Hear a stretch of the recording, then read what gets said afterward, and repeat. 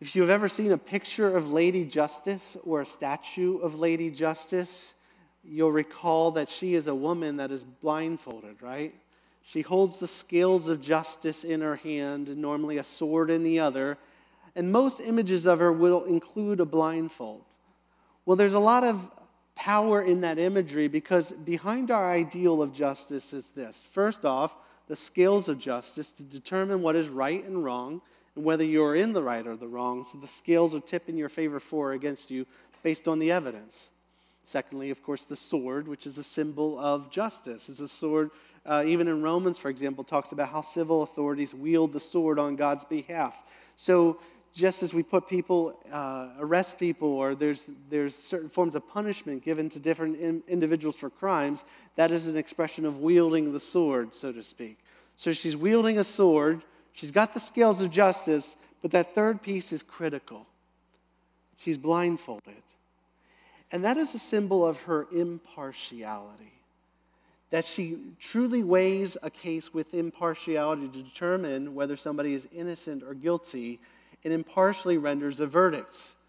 Because we don't want to go before a court and they already have their minds made up on you, right? That's why in this country, we enjoy this. We enjoy the assumption that we're innocent until proven guilty. Because it would be a horrible thing to be guilty at the outset and the whole time you're trying to prove your innocence. It'd be even worse if the judge was somebody who was offended or the offended party, or if you had an entire 12 people on the jury stand who were out for your blood, right? When that happens, we have a term for it. It's called a kangaroo court. And throughout societies, throughout civilizations, we don't even fully know where this phrase came from, but the idea is that there's a prejudice built into the system already, so that even if you're going through the formal hearings, it's just all a farce. It's not legit. They already have the outcome determined, and now they're just going for you. And in this section of chapter 18, in all of the Gospels, really we are introduced into one of the craziest kangaroo court systems that the human race has ever been exposed to. We see Jesus put on trial. He has no legal defense, nobody there to defend him, and those who are after him already have their minds made up. And so it's a very troubling scene, but it is exactly how Jesus ended up on the cross for our sins. And so it's a critical scene to see what God has done in Christ to save us from injustice and from our sins. So Jesus is dragged to court. He's dragged into kangaroo court. And on this secretive night, we're going to witness three things in this account. We're going to witness three different scenes in John chapter 18. The first thing that we witness on this secretive night of trial is a corrupt priest. So if you're taking notes, the first point is a corrupt priest. So at the end of the end of verse 11, Jesus is arrested. He tells Peter to put the sword away, to see that he's going to drink the cup that the Father has given him.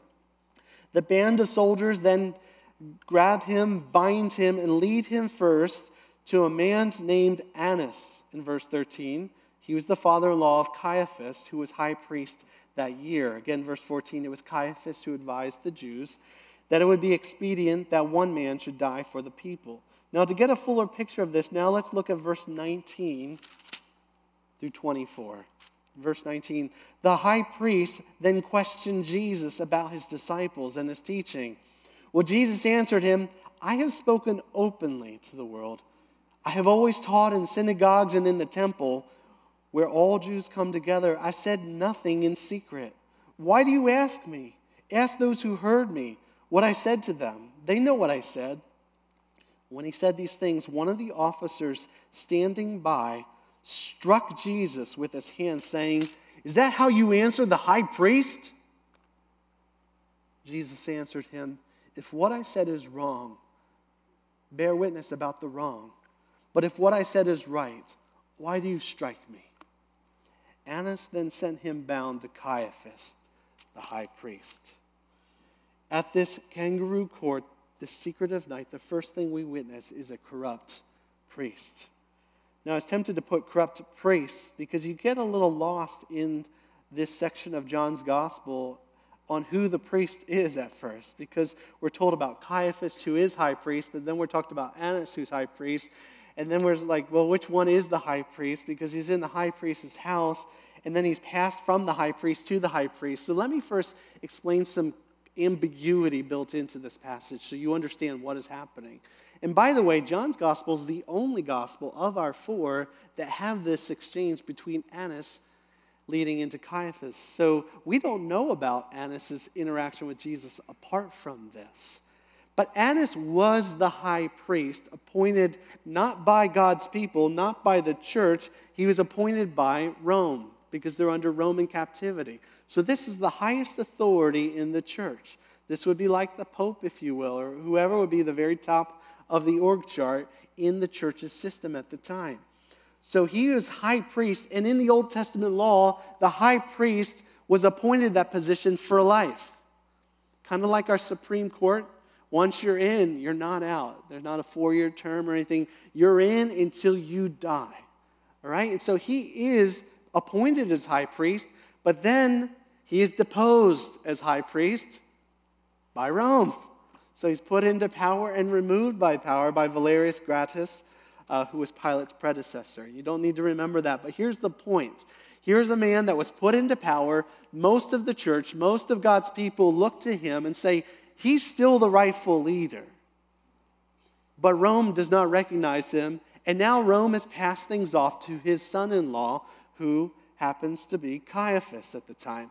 So Annas, in a sort, because 5 of his other sons also eventually become high priests, he's like the high priestly patriarch, if you will. All right, everybody's looking to this guy, and even though he's not the real leader, they still call him the high priest. Almost like in our country where you have the president, and if you're not president anymore, you're still referred to as Mr. President, right? It's an emeritus title. It's a title of honor. So, and in Judaism at this point, they're probably all looking to Annas anyway, even if he's not in charge, saying, what does Annas say? Because we really think that he is the real high priest. So this is an incredibly powerful man.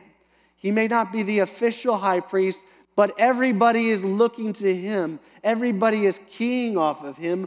What does Annas think, and what does Annas say? So it's not unthought of. It's not out of the, what's the word I'm looking for? It's not unusual. We shouldn't read this and be disturbed that they're bringing them to this guy who's not really the high priest. In fact, it appears that he and Caiaphas are sharing the same house, so that he brings them to this man's house, who is also the house of Caiaphas.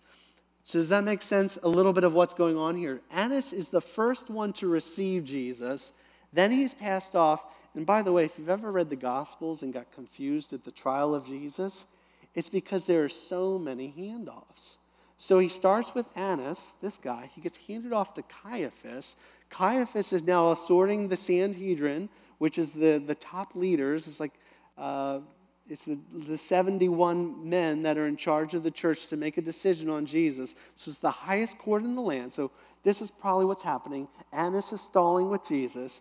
Caiaphas is assembling a quorum, enough people to bring this together. He hands him off when the time is right. Then they hand him over to Pontius Pilate. Pontius Pilate hands him off to Herod because he's from Herod's jurisdiction. Herod hands him back to Pontius Pilate. And this is all in one night into the next day before the crucifixion of Jesus.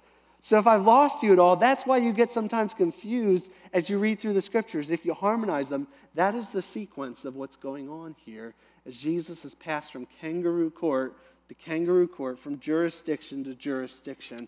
He's passed basically from Annas and Caiaphas, which is Israel, the church. He's passed over to Rome, which is the civil authorities, that is the state. So he's passed from the church authorities over to the state authorities. So, what do we see about this priest? We see, first off, that it's night. All right, that is a total taboo no-no in the court system, all right? You're not bringing people in secretly at night to question them with no defense, no defendant.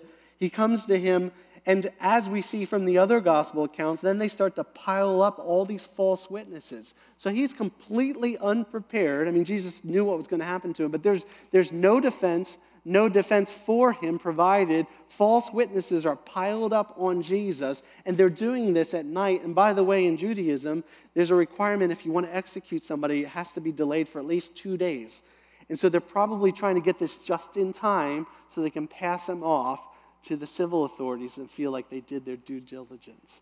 They have timed this perfectly to pile on Jesus and make sure that he is condemned and executed. And by the way, the whole Sanhedrin, which is gathered, that's the church authorities, the ecclesiastical, the Jewish authorities. There's an eerie consensus that's already built against Jesus, except for 2 people. Nicodemus appears in chapter 3, comes to him by night, and Joseph, who's the very man that provides the tomb for Jesus in the garden. Besides those 2 men, everybody cast their lot against Jesus. Before I move on to the next point, you'll notice in here, verse 14, it says it was Caiaphas. It was Caiaphas who advised the Jews that it would be expedient, it would be necessary, it would be faster if just one person would die for the people. That comes out of John chapter 11, if you want to flip there really quick. This gives you a little bit of pulls back the curtain on what that references to. It was a few months ago I preached this, so this is by way of reminder. Chapter 11 of John's Gospel, just flip a few pages earlier in verse 45. I just want to reread this to you because it is breathtaking to see exactly the plot that was put together to lead to this point. John 11, verse 45. Many of the Jews, therefore, this is after Jesus raised Lazarus from the dead, the 7th of the great signs in John's Gospel. Lazarus was raised from the dead. He had been dead for days. Jesus spoke and said, Lazarus, come out. He was raised from the dead. Many people are starting to believe in Jesus. So listen to this, verse 45. Many of the Jews, therefore, who had come with Mary, referring to Mary and Martha, Lazarus' brother, and had seen what Jesus did, believed in him. They believed in Jesus. But some of the people who did not believe in Jesus, went to the Pharisees and told them what Jesus had done. The Pharisees is a religious, powerful group within Judaism. So the chief priests, again, here are the priests, these top priests, and the Pharisees gathered the council, that's the Sanhedrin, that's the 71 that would make the decision against Jesus, and said, what are we going to do? For this man performs many signs. If we let him go on like this, everyone will believe in him, and the Romans will come and take away both our place and our nation. But one of them, Caiaphas, remember, son-in-law of Annas, who was high priest that year, because he was appointed by Rome, said to them, you know nothing at all, nor do you understand that it's better for you that one man should die for the people, not that the whole nation should perish. He did not say this of his own accord, but being high priest that year, he prophesied unintentionally, but he prophesied that Jesus would die for the nation. And I love this, and not for the nation only, but also to gather into one the children of God who are scattered abroad. So from that day on, they made plans to put him, Jesus, to death. There was a lot packed into chapter 18, verse 14. It was Caiaphas who advised the Jews to be expedient that one man should die for the people. But here's the point of the corruption we see here. Jesus standing before the Sanhedrin never had a chance. They had already met privately and decided the whole outcome. They were going after Jesus to put him to death. This was not a fair trial. It wasn't intended to be a fair trial. This was a kangaroo court. The verdict was decided before they ever even met with Jesus. So first, this secretive night, we witness a corrupt priest. Secondly, we witness a cowardly disciple. A cowardly disciple. This is verses 15 to 18 and 25 through 27. So follow along in the narrative where we pick up. Chapter 18, verse 15. Simon Peter, do you see that? Simon Peter followed Jesus. So Simon Peter, just push pause for a minute. He had pulled out his sword. In verse 11, Jesus told him to put his sword away, sheathed them. All the disciples scattered. But Simon Peter actually follows, I'm sure, at a safe distance behind, as did another disciple who is unnamed. See that? So 15, Simon Peter followed Jesus, and so did another disciple. Since that disciple was known to the high priest, the one unnamed disciple was known to the high priest, whether Annas or Caiaphas, we don't know, he entered with Jesus into the courtyard of the high priest. But Peter stood outside the door. So this disciple is known, he has access, but Peter is not, so he can't get in. But listen to this. So the other disciple who was known to the high priest went out and spoke to the servant girl who kept watch at the door and brought Peter in with him. Well, the servant girl at the door said to Peter, "You also are not one of this man's disciples, are you?" He said, "I am not." Now the servants and officers had made a charcoal fire because it was cold, because it was night, and they were standing and warming themselves. Peter also was with them, standing and warming himself.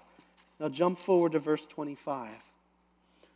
Now Simon Peter, you see that, verse 25? Now Simon Peter was standing and warming himself. We pick up the narrative there.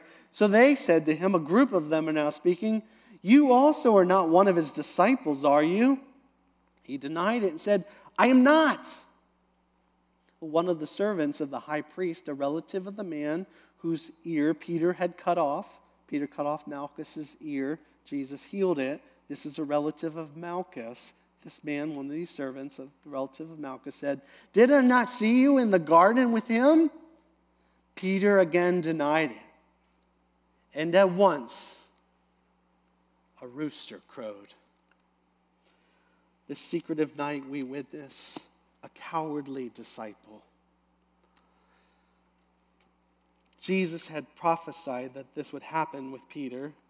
If you want to see where that was, chapter 13, Jesus promises, or tells Peter, this is chapter 13, verse 36.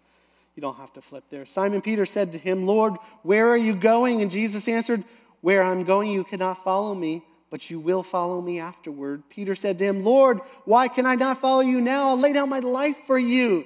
And Jesus answered, "Will you lay down your life for me? Truly, truly, I say to you, the rooster will not crow until you have denied me 3 times. Just as Jesus had predicted, Peter, who thought that he would be brave and defend Jesus, now denies Jesus, not once, not twice, but 3 times. Again, we don't know who this unnamed disciple is. A lot of people believe it was John who wrote the gospel, but that is speculative. But here's the idea. Peter is a nobody in light of the high court or the high priest. He's not known. He's not going to get into the courtyard, all right? They're not just letting anybody walk on the White House lawn, all right? You just can't stroll on in and peer in the door, or look through the window. But whoever, whether it was John or one of these disciples of Jesus, clearly has some serious street cred, all right? He is known. And he has access. He can talk to the girl at the front door, get himself in, say, "Oh, Peter was left out." Turn around, go talk to her again. "He's with me."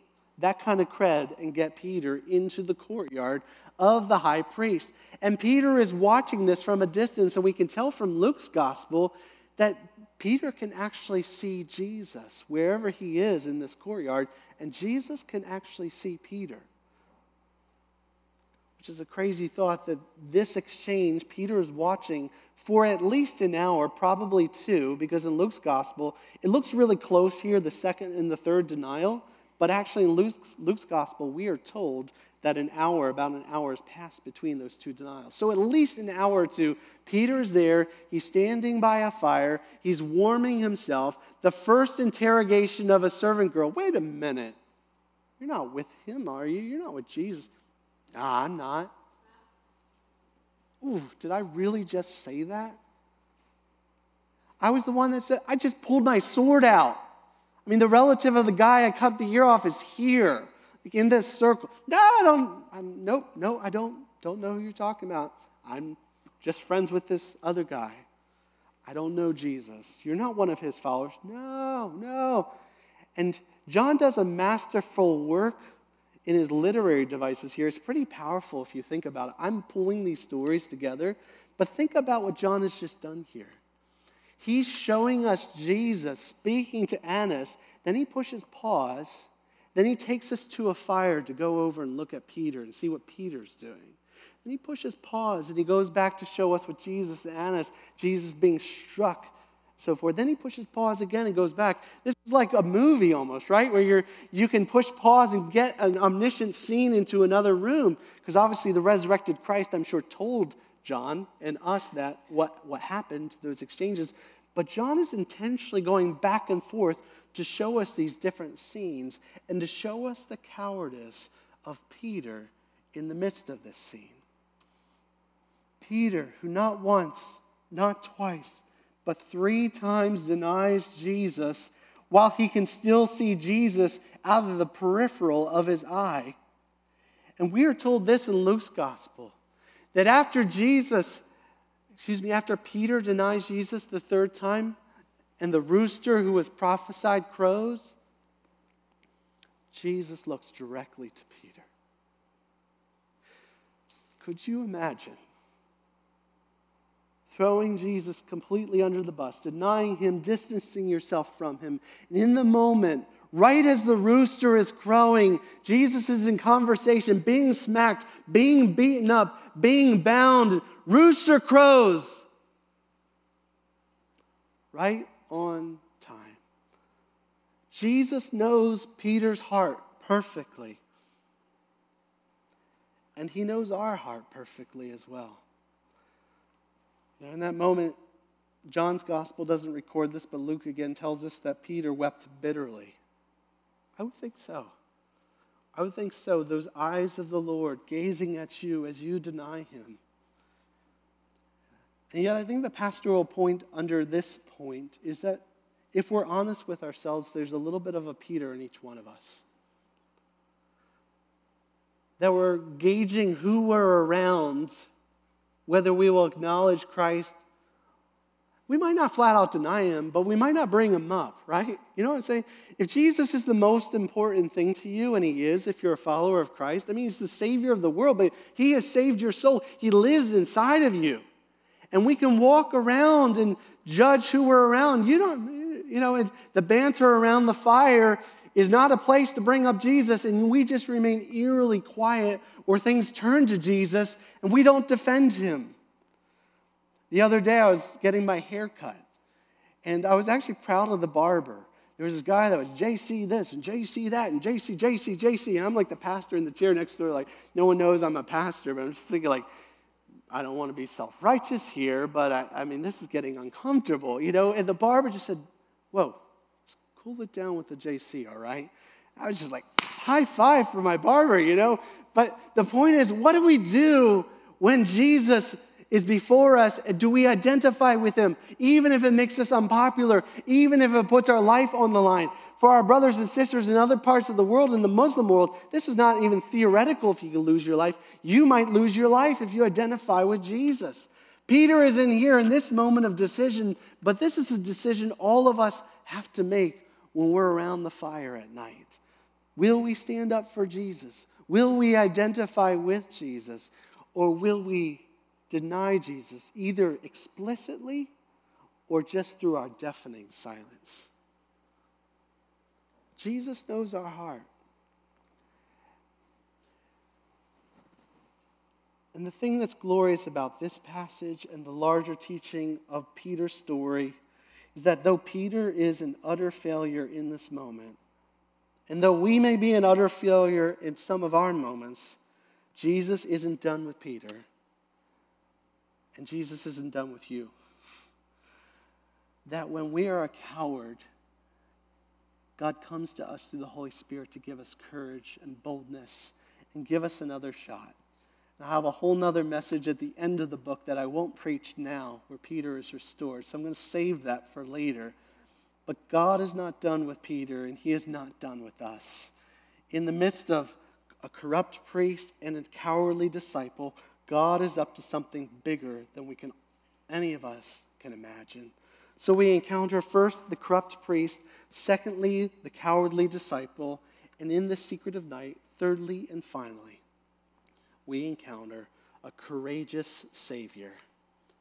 We encounter a courageous Savior. We've already seen the exchange between Jesus and Annas. This is verse 19. through 24, so I won't read it fully again. But you see here where Annas is questioning him. Notice this, he's questioning him about his disciples, verse 19, and his teaching, right? He's questioning about his disciples and his teaching. Do you notice what Jesus doesn't talk about at all? Doesn't bring up his disciples once. Once again, Jesus is protecting them. He changes the subject completely to himself. Verse 20, I've spoken openly to the world, my teaching, what I've taught in the synagogues, the temples, wherever all the Jews come together. I said nothing in secret. Once again, quite a contrast, both between what they are doing. He's teaching in the day in the public. They're pulling him together at night, alone, in secret. But also, it's quite a contrast between Peter and Jesus as we see these scenes toggle back and forth. Because, again, earlier in the garden, they come to him. We say, we're seeking Jesus of Nazareth. Jesus says over and over, I am he. I am he. They go to Peter. They say, are you with him? I am not. Do you see it? The courage of Jesus in the midst of the cowardice of his disciples. I am he. He takes responsibility for his teaching. He doesn't say anything's wrong with it because nothing is wrong with it. It's 100% true. It was true then, it's true today. Everything that Jesus has spoken is perfect from God for you and for me.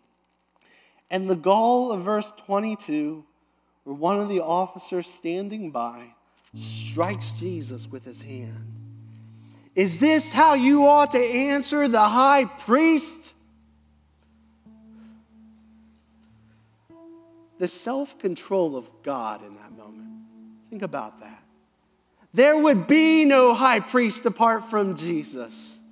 God himself incarnate in the room, and the great high priest that will now abolish the high priestly office and become the eternal high priest over God's people now and forever. According to Hebrews, the reason we don't have high priests, the reason we don't have sacrifices, is because the one that was just smacked in the face is about to abolish the high priestly system and forever rule and reign as both sacrifice and priest forever over God's people.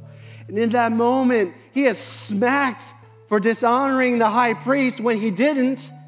And in that moment, Jesus uses all restraint. If they only knew who they were smacking. Is this how you speak to the Son of God? Would have been a rightful response. But Jesus opened not his mouth.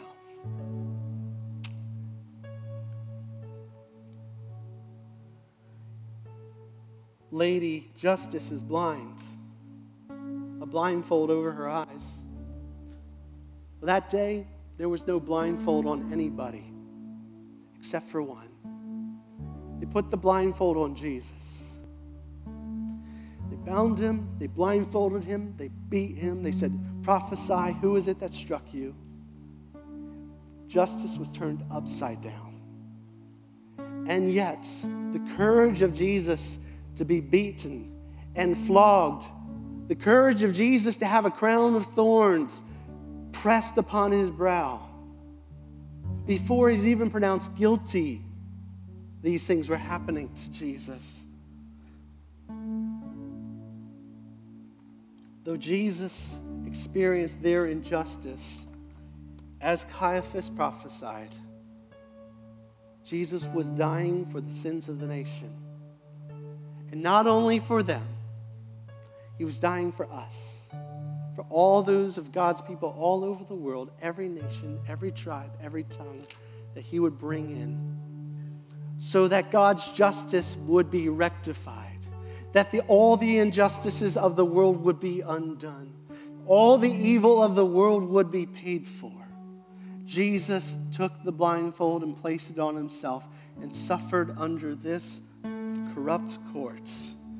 His courage, his love for you and for me, so that we would experience the gift of forgiveness, everlasting life, and his love now. And on that final day of justice, a judge who says, not guilty for you and for me, because Jesus took your guilt on himself.